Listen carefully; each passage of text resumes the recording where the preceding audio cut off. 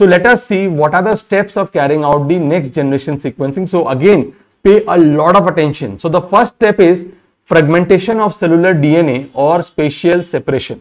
So for example, this one which is shown in brown, okay, this is the DNA genome of interest, okay. So what we are going to do, we are going to break it, we are going to fragment it, okay. So there's a DNA fragmentation. So this is the DNA fragments that we are seeing, and this individual DNA fragment is serving as a template, okay. Now what we do, now to this individual DNA fragment, we are attaching certain adapters, okay. So DNA adapters are attached and we are getting multiple such DNA fragments with attached DNA adapter. So this DNA adapter, it is complementary to the primers, which is a short oligonucleotide, So I hope you have understood till this point. After this, the next step in NGS is local amplification. So after separation, the individual DNA molecules, they are amplified using limited number of PCR cycles, okay. So amplification is necessary so that sufficient signal can be generated to ensure detection and accuracy, okay. So it is very important. After separation, the individual DNA molecules that you have got, they are basically amplified using limited number of PCR cycles. It is necessary so that sufficient signal can be generated to ensure detection and accuracy. So once the signals have been amplified, so there are number of glass slides or there is a solid surface. So these are called as solid surface, and such solid surface, they are having the primer.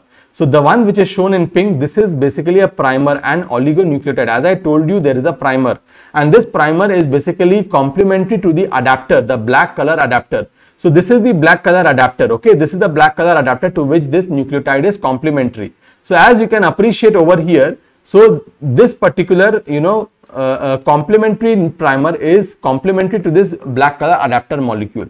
So the denatured DNA, it is captured on the solid surface, that is the glass slide, via complementary base pairing between the DNA adapter and the primer, which is the oligonucleotide. Now the parallel sequencing will start. Now whatever I am showing you over here, that is for one DNA fragment, and simultaneously such sequencing is taking place in 1000 such DNA fragments. So I am taking an example of only a single fragment, a DNA fragment, where the sequencing is happening. So for example, this is the 3' end to the 5' end. This is the adapter molecule that I showed you, and this is the DNA fragment, okay. So what is happening over here, okay, they are basically going and they are attaching to this universal primer or the oligonucleotide sequence which was present on this solid surface, okay. So this particular adapter, so this in black, this is the adapter molecule. This adapter molecule is complementary to the universal primer, as we can appreciate over here. And from here the OH end is there, and the sequence is going to elongate over here. So what we are going to do over here, we are using the 4 color different fluorescently labeled nucleotides with a reversible chain blocking group attached to all the nucleotides. So we are using a 4 color different fluorescently labeled nucleotides with a reversible chain blocking group attached to all the nucleotides, okay. So for example, over here I am just taking an example. For example, at this end, okay, we are adding C, A, T. This is the basic sequence in the DNA template. Now for example, in the first only, in the C, so complementary to the C in the template strand, over here there was the primer. So the first sequence or the first nucleotide which is attached is the guanosine. Now over here they are having a reversible chain blocking group which is going to stop the chain at that point. There is the reversible chain blocking group, okay, and you can see over here shown in blue, they are having a particular color fluorescence, okay, they are having a particular color fluorescence. So they are fluorescently labeled, and they also have a reversible chain blocking group. So what will happen once a nucleotide is going to bind over there, okay, they are going to block the chain over there only, okay, and they are also going to give some fluorescence. Myself, Dr. JIBRAN Ahmad, presents to you Simply Pathology, and today we are going to read about molecular genetics diagnosis, okay, and we are mainly going to discuss about the sequencing techniques, including next generation sequencing. So what are the indications of molecular genetic diagnosis? Number 1, analysis of inherited genetic alterations. So for example, in prenatal or in fetus, for example, if the mother has an advanced age, okay, so advanced maternal age is one of the reasons for carrying out molecular genetic diagnosis, or a parent known to carry a balanced chromosomal rearrangement which increases the risk of aneuploidy, or fetal anomalies if they are basically detected on ultrasonography, or routine maternal blood screening which is indicating an increased risk of Down syndrome or another trisomy. Now, prenatal testing to be considered for children at known risk for many other genetic disorders, example, cystic fibrosis, spinal muscular atrophy, using targeted analysis based on familial mutation or family history. So, how prenatal testing is done? It is done by amniocentesis or chorionic villus biopsy or umbilical cord blood. Okay, so basically these are the samples for carrying out prenatal testing. Okay, now beyond prenatal testing, parents who are known to be at risk for having a child with genetic disorder, so a parent who is already having a child affected by Down syndrome, so those parents, they can choose to have genetic testing performed on the embryos in vitro prior to uterine implantation. Okay, so this was the indication in prenatal or in fetus, okay, for carrying out molecular genetic diagnostic or testing. Now, in case of newborns or in case of children, what are the indications? So, if the newborn is born with multiple genetic anomalies, or there is a suspicion of metabolic syndrome, or there is an unexplained mental retardation and or developmental delay, or there is a suspected aneuploidy, okay, with features of Down syndrome or other syndromic chromosomal abnormalities like Patho syndrome, etc. Okay, in older patients, what are the indications for diagnosis? So, inherited cancer syndrome, if there is a family history or an unusual cancer presentation.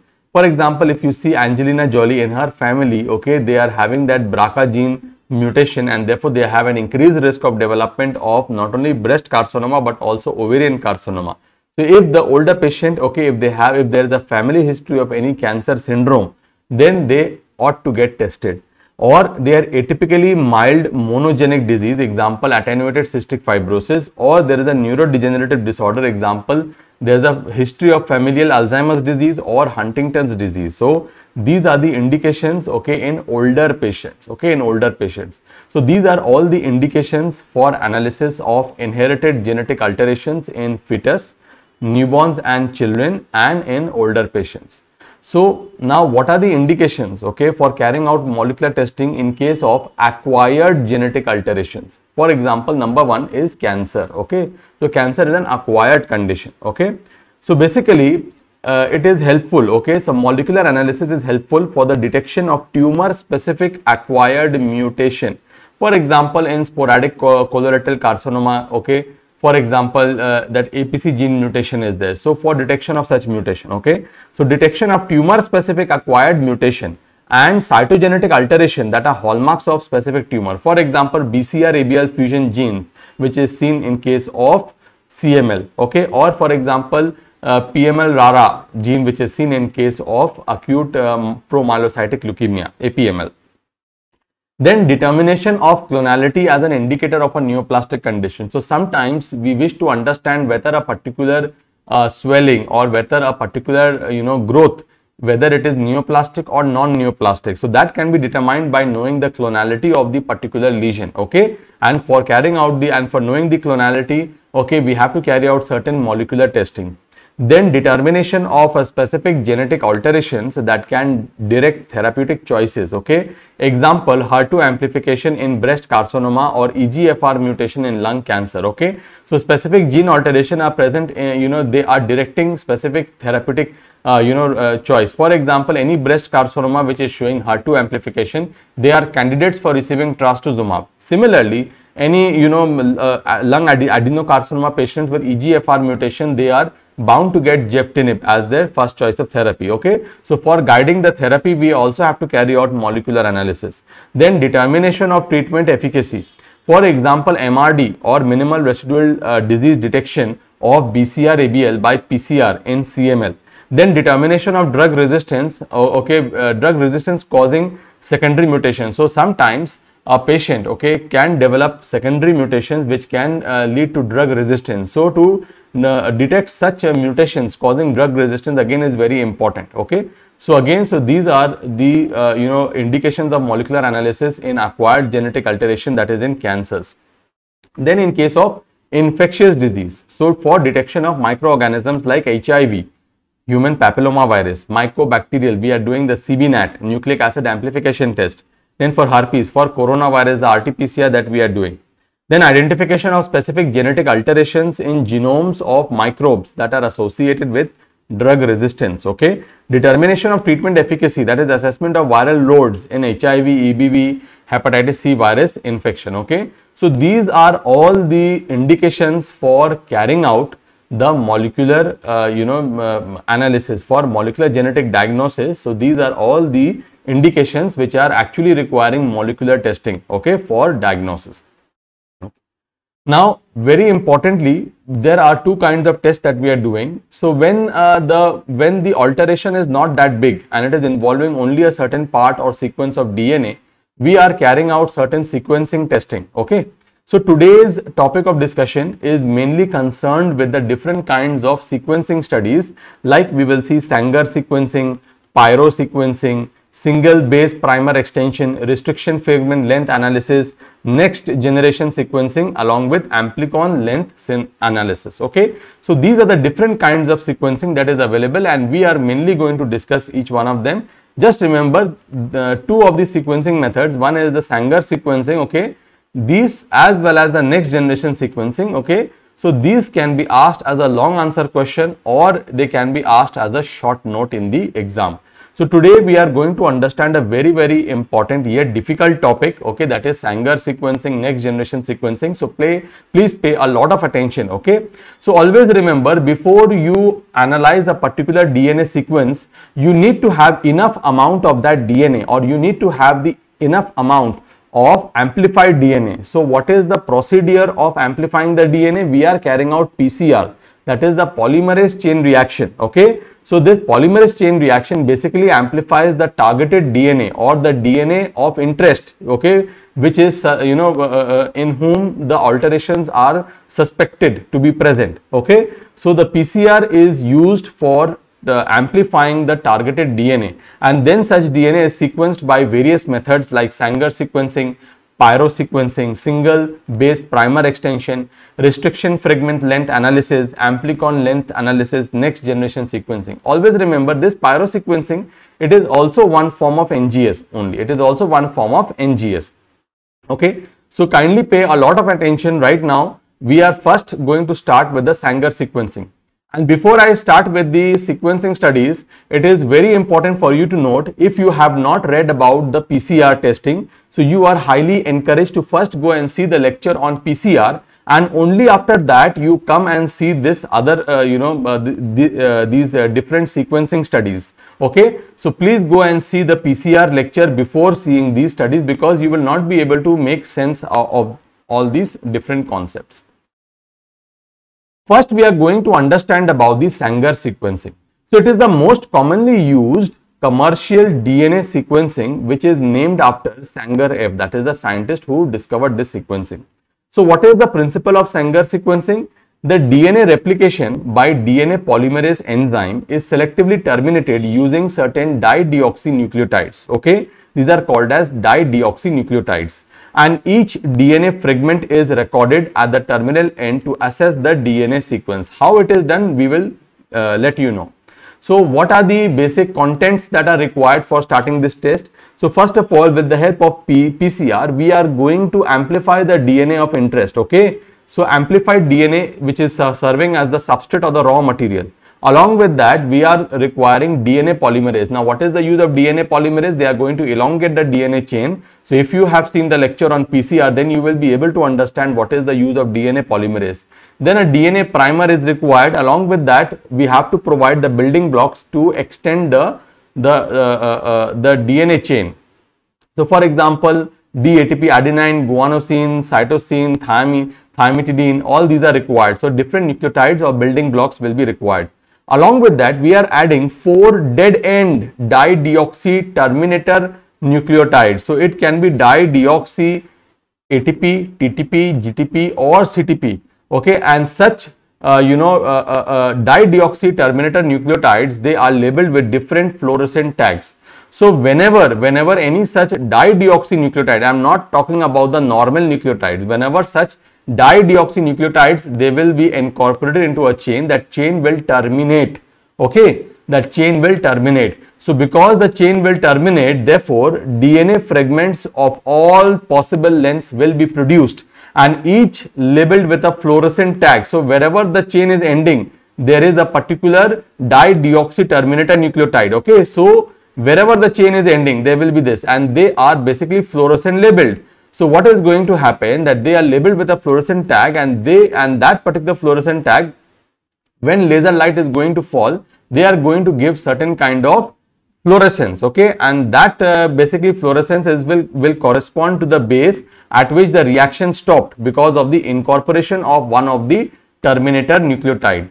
So you will get DNA fragments of different length. After separation, after size separation by capillary electrophoresis, the exact sequence can be read and compared with the normal sequence to detect the presence of mutation or any kind of genetic alteration. Now I know that you have not understood anything, so please pay a lot of attention. Now I am going to explain the concept in details with the help of this diagram. Okay, so first of all, for example, let us see that this is the sequence of interest. Okay, so this A, T, C, C, T, G, this is the sequence of interest that I am going to study, and I want to see whether any alteration is present in this particular sequence. So pay a lot of attention over here. So what are the raw products, or what are the substrates that is required? So we are requiring a DNA template. So this is basically providing the DNA template. Okay, that is the DNA of interest, and we have already amplified this sequence with the help of PCR. Okay, now we have given a primer which is going to basically attached at the end, and we are having a DNA polymerase which are going to elongate the chain. So what is happening over here, that basically this is the chain, and now two types of nucleotides are added. One is the normal adenine, guanine, cytosine, thymidine is added, and another one is the dideoxy adenine, guanosine, cytosine and thymidine. So whenever these units are added, the chain is going to elongate, but whenever these units are added, the chain is going to terminate. So for example, in the first cycle, what has happened over here, that in the first cycle, for example, in the very first place only, okay, a dideoxy nucleotide, that is the thymidine, okay, they have basically incorporated at this, against this. So they are complementary to this A. So because they are dideoxynucleotides, so the chain terminates, and this is what we get. Okay, in the second cycle, or in the second cycle, what is happening? So against this, again the cycle starts. So one normal T is incorporated. After that, one dideoxy adenine nucleotide is added. So as a result, the chain terminates again, and we are getting a chain of length corresponding to this. Again, the third time when the cycle is running, okay, so the chain again starts, okay, with the help of primer and the DNA polymerase, the chain elongates. So one thymidine, one adenine is added, and along with that, one dideoxynucleotide is added. So we are getting a DNA fragment of this particular length. Okay, similarly, if you see over here, okay, the chain elongates, and again they encounter one dideoxynucleotide, the chain terminates, again we are getting this chain. So as a result, what we are seeing over here, as a result, we are seeing that we are getting a particular chain. Okay, we are getting DNA fragments of different lengths. So by this process, DNA fragments of different length is basically obtained, and all these DNA fragments, they are subjected to capillary gel electrophoresis. Okay, they are subjected to capillary gel electrophoresis. Okay, so all this particular, in the increasing order. Okay, so they are arranged in the increasing order of the length. So the sequence is read from the smallest DNA fragment to the largest fragment. Okay, so from the smallest to the largest, the sequence is basically read, as we can appreciate. Okay, and all these DNA fragments, they are subjected to capillary gel electrophoresis. Okay, and because the terminal one is fluorescently labeled, so they are basically, when laser beam, they are basically, when they are subjected to the laser beam, then they are fluorescing. Okay, so what is happening? They are subjected to capillary gel electrophoresis, which is hit by laser beam. Okay, so the terminal base tagged with the fluorochrome dye emits fluorescence when it is hit by the laser beam, and 4 color emission spectra from 4 different bases are recorded. Okay, so this is giving one type of fluorescence, this is giving another type of fluorescence, they are giving another type of fluorescence, this is giving another type of fluorescence. All such fluorescence signals, they are recorded, and ultimately the software will finally translate the sequence of the terminal bases in the DNA target chain, and ultimately you are going to get this particular sequence. Okay, you are going to get this particular sequence, and this is basically the sequence that is complementary to the main. So if you basically just do the complementation, so T, for T there will be A, for A there will be T, for G, for C, for G again C will be, then for C there will be G. So you will get what is known as the original sequence. So this is called as the sequencing study, wherein you are getting the original sequence. Okay, so what is very important, if you see over here, okay, just try and pay attention over here. So if you see over here, what was the original sequence? If you see the original sequence, if you see, this was the original sequence, A, T, C, C, T, G. This was supposed to be the original sequence. Okay, but whatever sequence that was present in the sample, if you see, in that sample this particular T wasn't present. So as a result, we did not get a chain, okay, which was incorporating something that is A against of this T. So as a result, we got a sequence which is having A, T, C, C and G, but we are not having a corresponding T over here. We do not have a corresponding T. So this T was not present. So therefore, whatever sequence was present in the sample, when compared with the original, they were lacking this particular T. So as a result, we can detect such sequence alterations at a particular position.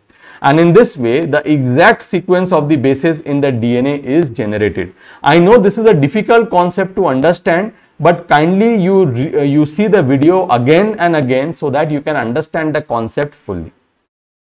Now we are going to understand the sequence is basically read, as I told you, from the smallest band to the largest band, as we can appreciate over here. From the smallest DNA fragment to the largest DNA fragment we are seeing. So what are the advantages and disadvantages of this method? So the Sanger sequencing, it is highly specific in nature. It is now replaced by next generation sequencing, especially when large genes or multiple gene sequencing is required. Okay, but remember that Sanger sequencing, still it is considered the gold standard sequencing. Okay, now the drawbacks are, it is quite a clumsy process, it is very cumbersome, and it is a time consuming process and has a very high cost. Coming to the pyrosequencing. Now this pyrosequencing was there in the 9th edition of Robbins, but in the latest 10th and 11th edition of Robbins, this pyrosequencing is not included. Why? Because this process is very much replicating the NGS concept, and therefore some of them consider this process as NGS, but still I am teaching it separately because this might be asked as a short note in your exam. So what is the principle? If you see here, fixed amount of inorganic pyrophosphate is released when a nucleotide is incorporated into a growing DNA strand. So fixed amount of inorganic pyrophosphate is released when a nucleotide is incorporated into a growing DNA strand. Now this inorganic pyrophosphate will initiate a chain of reaction that liberates light energy, which is detected by CCD camera, which is a color charge device, which is acting as a photo detector. Okay. So what are the raw materials for this reaction? Amplified DNA. From where it will come? PCR. Again, I am telling you that you have to read about the PCR before you jump into the sequencing studies. Okay, so you will see the amplified DNA, then you will see the single sequencing primer is added. Along with that, cycling individual nucleotides one at a time. So again, A, C, T, G, which are acting as a building blocks. Again, certain enzymes are required in this process. DNA polymerase, sulfurylase, luciferase is required, plus the substrate is there. So what is the substrate over here in this reaction? Which is APS, that is adenosine phosphosulfate, APS, as well as luciferin. Okay, so basic concept over here is what? That for example, we are doing a sequencing study. So for example, this is the sequence of interest from we have got from the PCR. Now a primer is added over here, and now the DNA polymerase will keep on adding a particular nucleotide. So the concept over here is that whenever a nucleotide is added, some amount of light energy is given out in the form of inorganic phosphate. Okay, and this light energy is converted into a pyrogram from where the sequence can be deciphered by the software. Okay, so depending on which type of nucleotide is incorporated, different amount of inorganic phosphate, and therefore different amounts of light energy is basically released. For example, adenine will release some certain different amount of inorganic phosphate, cytosine will have different, thymidine will have different, guanosine will have different. So incorporation of nucleotide into the DNA strand. So whenever the nucleotide is incorporated into the DNA strand, inorganic pyrophosphate is released. in presence of the substrate, that is APS, and the enzyme ATP sulfurylase, inorganic pyrophosphate is converted into ATP, and this ATP in the presence of luciferin, which is converted to oxyluciferin, and the enzyme luciferase, light energy is released, and this light energy will be detected by the CCD cameras, which are acting as the photo detectors, and then a pyrogram is generated from which the DNA sequence can be deciphered. So the DNA sequence is assessed with the help of a pyrogram. So what are the advantages and disadvantages of this test? So it is more sensitive as compared to the Sanger's method, and it can detect as little as 5% of the mutated alleles in the background of normal allele. Therefore, it is used to analyze the DNA which is obtained from cancer biopsy, in which the tumor cells are often contaminated with large number of admixed stromal cells. Again, it is very fast and it is cheaper compared to Sanger sequencing, and simultaneous sequencing of multiple DNA samples is possible with the pyrosequencing. But one disadvantage is that it is quite error prone in comparison to the Sanger's method. Now all these advantages, okay, of pyrosequencing is very much like the NGS, okay, and pyrosequencing is one form of NGS only. Now coming to the next type of sequencing study, that is the single base primer extension. It is done to identify the mutations at a specific nucleotide position. So they are detecting a specific point mutation. For example, there is an oncogenic mutation in the codon 600 of the BRAF gene. So over here, what we will do, an interrogating sequencing primer, it is added to the PCR product. Now PCR product is nothing but the DNA of interest, which is basically amplified. Okay, so an interrogating sequencing primer which will bind just one base upstream of the target. Now differently colored terminator fluorescent nucleotides are then added, which is corresponding to the normal and variant bases.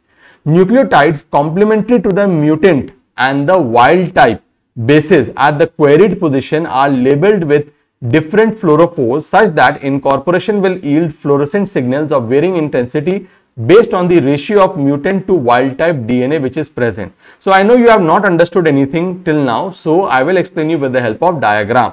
So what is very important? For example, this single base primer extension is very important for knowing individual sequence alterations. So there is a particular point where certain alterations or certain deletion or addition or certain, so instead of G an adenine was there, for example.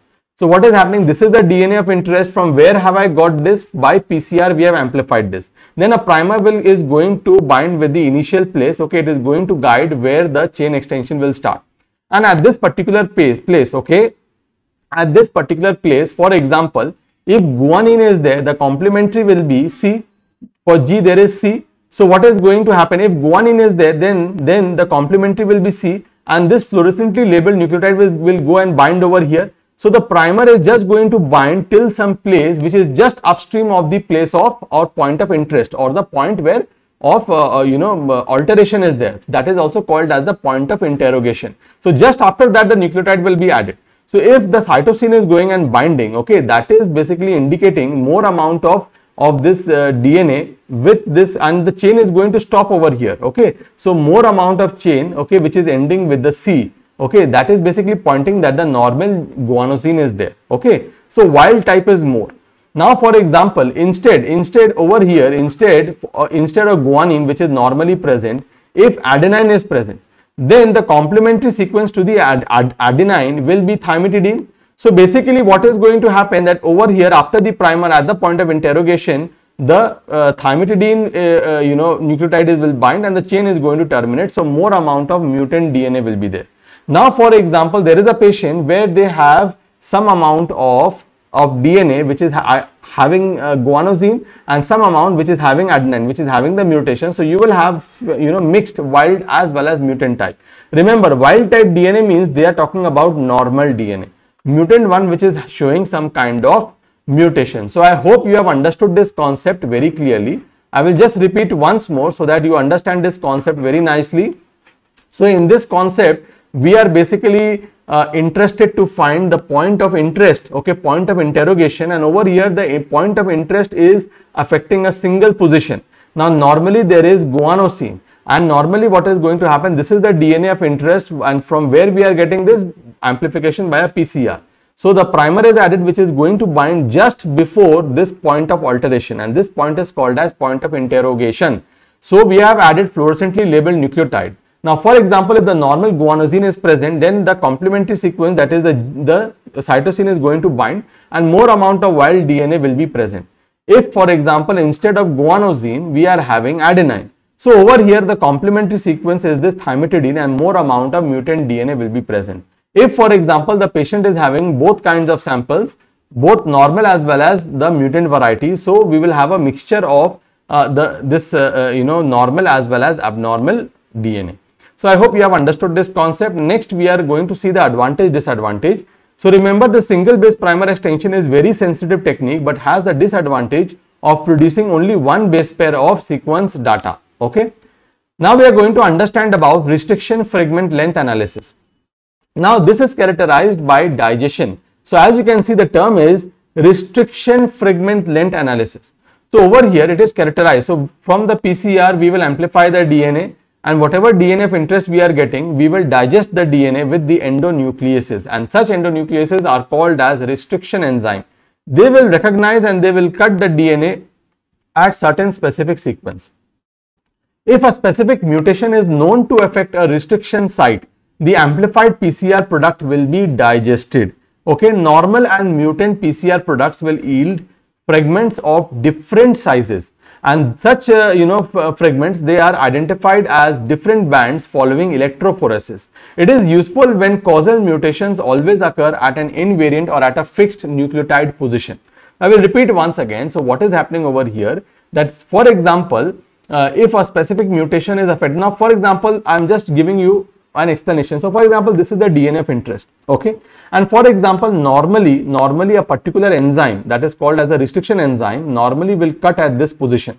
Now, for example, at this position, if there is a certain mutation, so for example, instead of cutting over here, they will cut over here. So, once they will cut, normally once they cut, they will get a length. This will be the normal length of the normal DNA strand, and in the DNA strand which is having the mutation, the cut is at a different position. So, the length will become altered. Okay, this is for the mutant DNA length. So, when you compare the length of the DNA, okay, with the help of electrophoresis, there will be a difference. Okay, as a result, the mutation will be identified in this particular manner. Now, we are going to understand a very important concept, that is the next generation sequencing concept. And this concept is asked as a long answer question in the exams, and 100% it will be asked in this year's exam, and it has been asked in the previous years as well. So, please pay a lot of attention. It is little bit difficult to understand. Okay. Now, it is a new DNA sequencing technology which is capable of producing large amounts of sequence data in a massively parallel manner.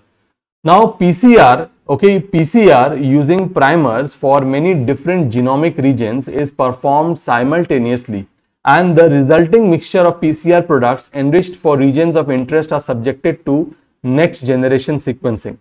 Next generation sequencing, as compared to Sanger sequencing, it is more sensitive and can detect presence of mutations even if it is present in very small fraction of tumor cells, or if the tumor cells are heavily contaminated with normal stromal cell. NGS allows us to perform previously impossible analysis at an extremely low relative cost. Why am I saying relative cost? Because even if the cost is much less than Sanger sequencing, but yet the cost is much higher for the middle class population. Okay, for an average NGS sequencing, around $1,000 is required. That is coming up to approximately 80,000 rupees. Sanger sequencing has some input sample requirement, okay, and it requires single simple homogeneous template DNA. Whereas for NGS, no such input sample requirement is required, and therefore any DNA sample from almost any source can be used. Now, in Sanger sequencing, the samples with substantial heterogeneity produces uninterpretable results, okay, whereas in NGS, in contrast, okay, it is well suited to analysis of heterogeneous DNA samples. So, let us see what are the steps of carrying out the next generation sequencing. So, again, pay a lot of attention. So, the first step is fragmentation of cellular DNA or spatial separation. So, for example, this one which is shown in brown, okay, this is the DNA genome of interest, okay. So, what we are going to do, we are going to break it, we are going to fragment it, okay. So, there is a DNA fragmentation. So, this is the DNA fragments that we are seeing, and this individual DNA fragment is serving as a template, okay. Now, Now what we do, now to this individual DNA fragment, we are attaching certain adapters. Okay, so DNA adapters are attached and we are getting multiple such DNA fragments with attached DNA adapter. So this DNA adapter, it is complementary to the primers, which is a short oligonucleotide, So I hope you have understood till this point. After this, the next step in NGS is local amplification. So after separation, the individual DNA molecules, they are amplified using limited number of PCR cycles. Okay, so amplification is necessary so that sufficient signal can be generated to ensure detection and accuracy. Okay, so it is very important. After separation, the individual DNA molecules that you have got, they are basically amplified using limited number of PCR cycles. It is necessary so that sufficient signal can be generated to ensure detection and accuracy. So once the signals have been amplified, so there are number of glass slides or there is a solid surface. So these are called as solid surface, and such solid surface, they are having the primer. So the one which is shown in pink, this is basically a primer and oligonucleotide. As I told you, there is a primer, and this primer is basically complementary to the adapter, the black color adapter. So this is the black color adapter. Okay, this is the black color adapter to which this nucleotide is complementary. So as you can appreciate over here, so this particular, complementary primer is complementary to this black color adapter molecule. So the denatured DNA, it is captured on the solid surface, that is the glass slide, via complementary base pairing between the DNA adapter and the primer, which is the oligonucleotide. Now the parallel sequencing will start. Now whatever I am showing you over here, that is for one DNA fragment, and simultaneously such sequencing is taking place in 1000 such DNA fragments. So I am taking an example of only a single fragment, a DNA fragment, where the sequencing is happening. So for example, this is the 3' end to the 5' end. This is the adapter molecule that I showed you, and this is the DNA fragment. Okay, so what is happening over here? Okay, they are basically going and they are attaching to this universal primer or the oligonucleotide sequence which was present on this solid surface. Okay, so this particular adapter, so this in black, this is the adapter molecule. This adapter molecule is complementary to the universal primer, as we can appreciate over here. And from here the OH end is there, and the sequence is going to elongate over here. So what we are going to do over here, we are using the 4 color different fluorescently labeled nucleotides with a reversible chain blocking group attached to all the nucleotides. So we are using a 4 color different fluorescently labeled nucleotides with a reversible chain blocking group attached to all the nucleotides. Okay, so for example over here, I am just taking an example. For example, at this end, okay, we are adding C, A, T. This is the basic sequence in the DNA template. Now for example, in the first only, in the C, so complementary to the C in the template strand, over here there was the primer. So the first sequence or the first nucleotide which is attached is the guanosine. Now over here they are having a reversible chain blocking group which is going to stop the chain at that point. There is the reversible chain blocking group. Okay, and you can see over here shown in blue, they are having a particular color fluorescence. Okay, they are having a particular color fluorescence. So they are fluorescently labeled, and they also have a reversible chain blocking group. So what will happen once a nucleotide is going to bind over there? Okay, they are going to block the chain over there only. Okay, and they are also going to give some fluorescence.